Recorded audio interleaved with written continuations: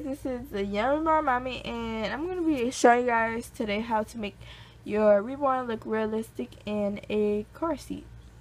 Okay guys, so I'm going to be showing you guys like the stuff that I would put in the car seat before I put the baby in the car seat. So I have like this little boppy little thing that you could put like in there to prop the head up. It's like, it kind of look like this, but I just put a blanket over it so it can kind of like match with the car seat somewhat, even though this was just a random blanket that I put on there.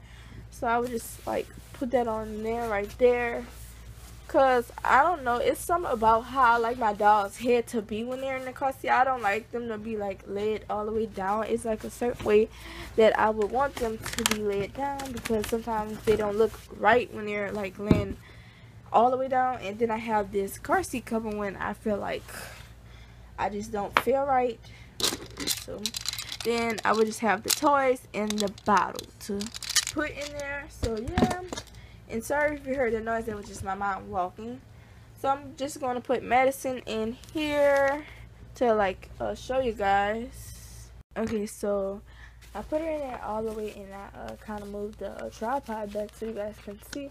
So I would just buckle her up somewhat. You don't have to buckle your Reborns up, but if you're not going to have like a blanket over them, then you probably would want to buckle them up. But either way, I would buckle mine up just because of that. I think it's just fun to buckle them up. So yeah,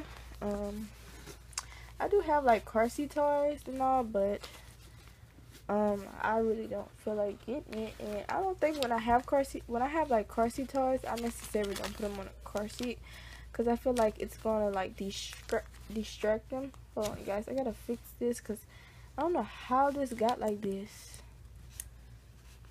So yeah, I really don't know how this got like this.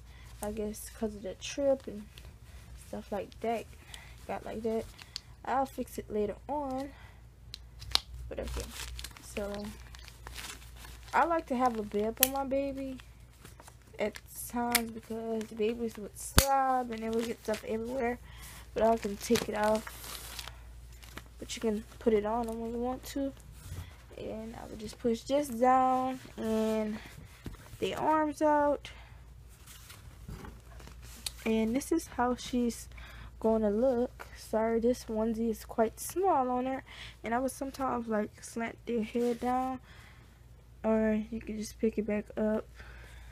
And I'm just gonna use this blanket, just cover them up.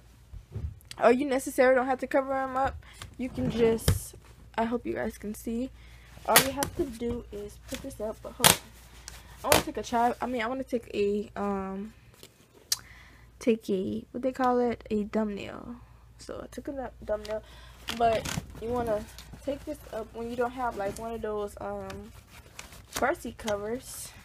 You can take this blanket, you don't necessarily have to cover it up, and you can just take this blanket and you can put it right here. Make sure you want to like put it like on this section, on this part, because when you grab it and the blanket's up here, it's going to end up falling off. So you don't want to do that. And then you can raise it up when you get like in the store or whatever. So yeah, thanks for watching. Remember to subscribe, like, and comment. Bye.